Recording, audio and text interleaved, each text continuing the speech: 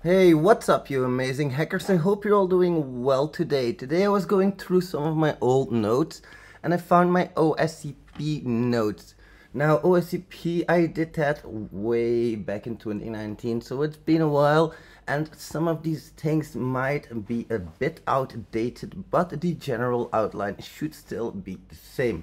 Also, remember that Active Directory is added now. I don't have that in my enumeration stuff here.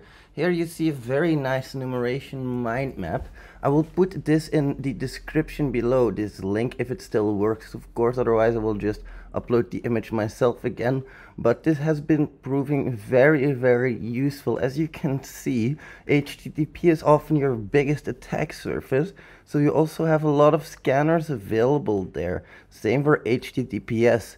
When it comes to SMB, you can see that there's also quite a bit of a, like there's a lot that you can do here. And with SMB enum, they also listed what you're looking for. So your SMB enum null sessions, SMB enum sessions, SMB enum groups, SMB enum users, your admins, your shares, and your policies.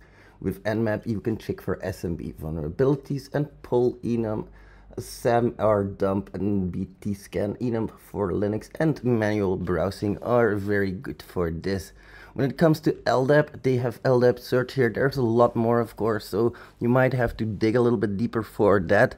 When it comes to MySQL, they talk about MySQL vulnerability, MySQL default, so there isn't really a whole lot you can do there. It's same for MS SQL and Postgres, Oracle. These are basically databases, so you're looking for database vulnerabilities. NFS show mount for file share. Then we have FTP as well. Of course, there's much more that you have to look for, but this is just an overview. RDP with RDP sec check and ncrack.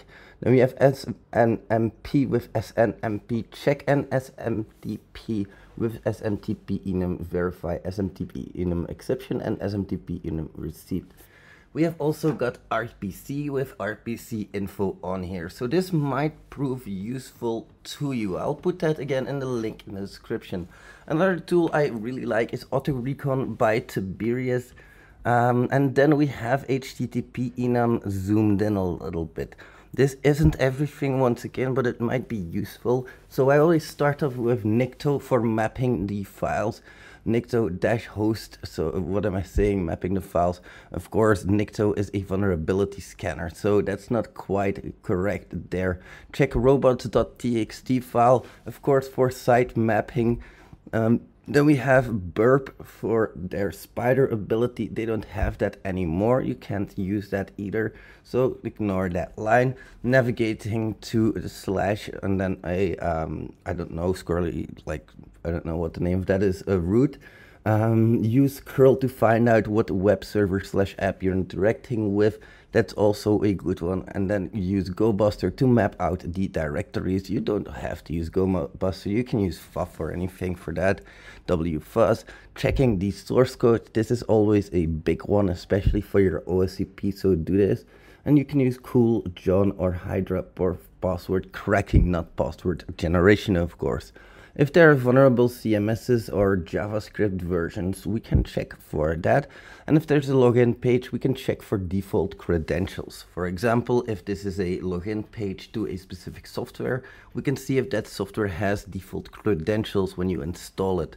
SQL injection is something we can also look for. Command injection in PHP with, for example, the PHP exec function. If you have user input that is fed into there, you might be able to make a reverse shell. LFI, RFI to execute your payload, and then your file uploads such as web.config, ASPX, PHP, PHP3, PHT, ASPX, TXT, all extensions. You can try to use them to bypass filters. RCE, of course, that's a big one, but that is a big one, and there's a lot that you can do there. Looking for configuration files, if you have them, it's like a gold mine for us. Looking for hidden data on image tags and CGI bin file enumeration. Next up, we move to WebDAV. There's basically only one thing that I have here. Google it. I'm not very diligent with my notes. You will see this. I'm just going over what I had at the time because I think it might help somebody. SMB enumeration is a big one as well. Here you want to enumerate the host names, list the shares that you have with SMB map-h.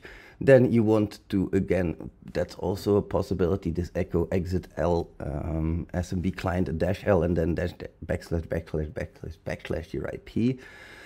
In this case, the exit takes care of any password requests that might pop up because we're going for a null login, and -L gets a list of the shares on that host.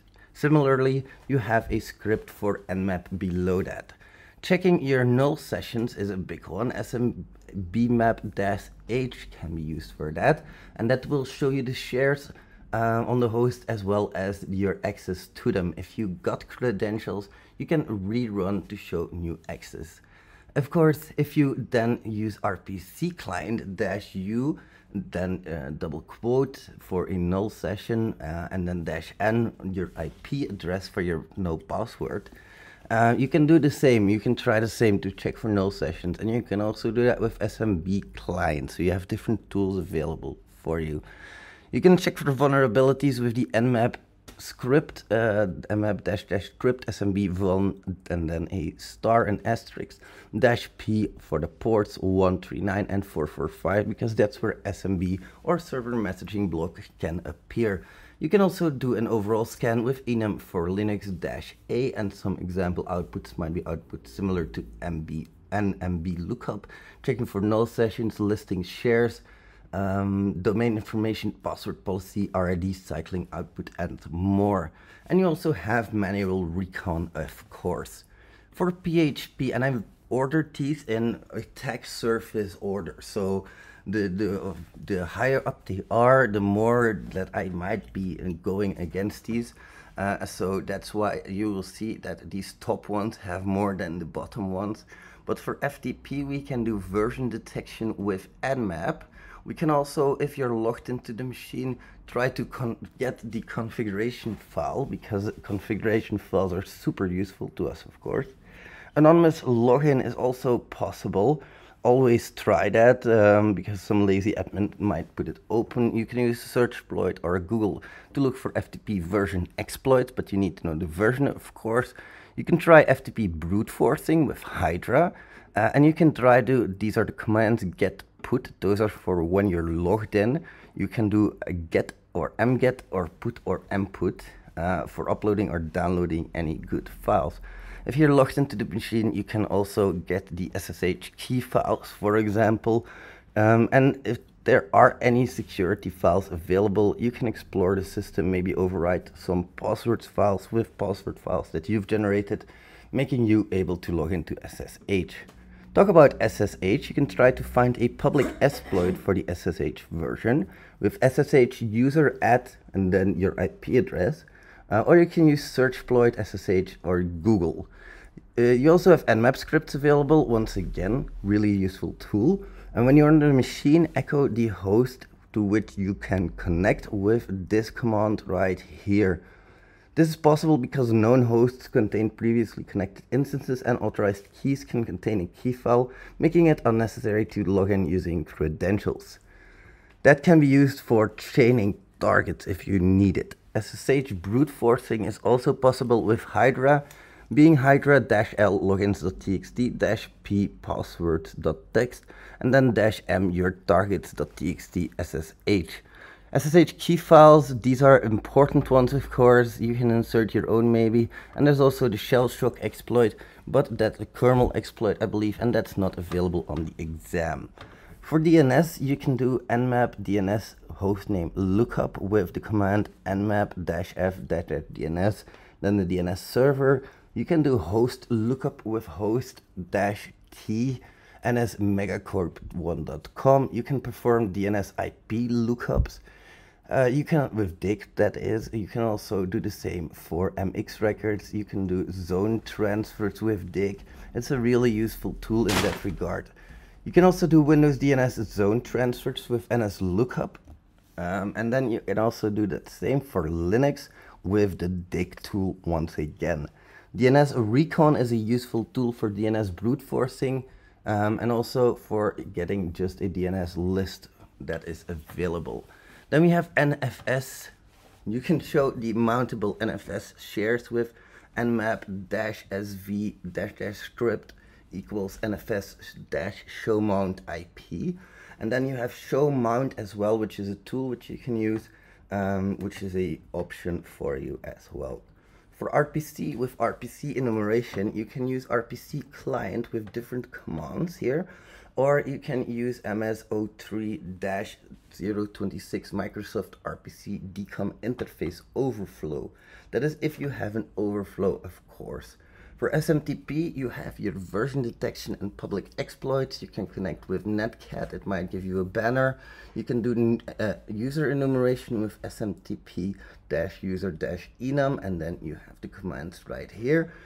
You can also do email domain identification with the same tool, and you can use the finger tool to know more about it. Then we have POP3. With POP3, we can retrieve data through Telnet. We have the user, we have the password, then we can list, and we can retry one. That's a command we can execute as well. For MySQL, we have some nmap scripts available for us. They're really useful. They're listed here. You can use them, or you can just do ms-star. That's also a possibility, or MySQL- asterisk is a star. And you can also brute force again with MySQL. Basically, Hydra is a really useful tool for that brute forcing over the network. You can connect to a remote MySQL service with the command like you see right there. Then for fingerprinting, finger enumeration using the finger-user-enum.pl, so it's a Perl script. You might have to download it. And then you have your options here with some useful sec list here, usernames/names. For SNMP, we don't have a lot here either. It's just SNMP enumeration commands might be useful. You know the deal, Google if you find something for that version specifically. And for Oracle here, you can see SID enumeration using ODAT and password enumeration as well. LDAP, again, that's much more advanced now than it was when I did it, but it is a very useful, like, LDAP search. In my time it was a little bit useful, let me put it that way. In general, I don't have a whole lot here. I have some scripts, steps to gather information, your passive information gathering, going to Google, doing an email harvest, who is enumeration, your active enumeration with your DNS enumeration, being your forward lookup, reverse lookup, and your zone transfers, your port scanning using TCP connect, SYN scanning, UDP scanning, port scanning with Nmap regularly with all ports. We can do OS fingerprinting there, and banner grabbing, and NSE, the Nmap scripting engine. For SMB enumeration, I have that Nmap script as well. We have those Nmap scripts and NBT scan. And we have SMTP enumeration, SNMP enumeration. If a website is vulnerable or if there's a website, you can do Durbuster, you can harvest for emails. I started HTTP enum, but as you can see, I already gave up pretty quickly. SMB enum is a little bit better, not a whole lot. Enumerate host names, list the shares, check for null sessions, check for vulnerabilities, and overall scan, manual inspection. As you can see, it is a lot like it was before. For buffer overflows, I don't think I have a full step-by-step guide. I should have it somewhere, but not particularly fast available. And I don't think there's really anything else I can show you from my notes. But I hope you enjoyed. I might give you a link if you want. Let me know in the comments below. If you want, I can put a link in the description. That's what I wanted to say. And then you guys can view this as well. Now, I hope you enjoyed so far. Don't forget to leave me a like, please. It's much appreciated. And I will see you in the next one. Bye, amazing hackers.